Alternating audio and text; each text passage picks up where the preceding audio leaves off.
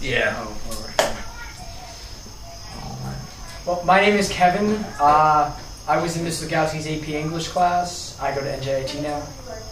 I'm Annalisa Green, and I was in Ms. Legowski's AP English class as well. My name is Nicholas Holt. I was in Ms. Legowski's AP English class. I go to Rutgers University.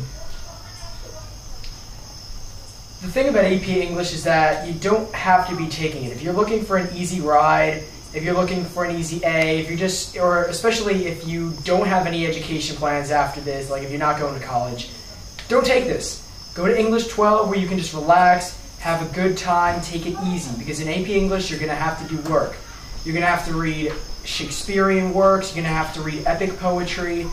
A lot of people in my class hated epic poetry, but it's something you got to do. And the thing here is that the test isn't hard. If you pay attention to the symbolism, pay attention to figurative language, figure out why authors use it, you're going to ace it. So if you're serious about this class, you're going to do fine. You're actually going to have to do work as well, kind of like he said. You have to write papers that exceed more than 2 pages, which I know is a crazy idea, especially for you coming out of some of the easier English 11 courses. It will help though, because if you are planning on going to college, you'll be accustomed to the more rigorous curriculum, and you'll have experience writing longer papers, and you'll find your preferred writing style, and you will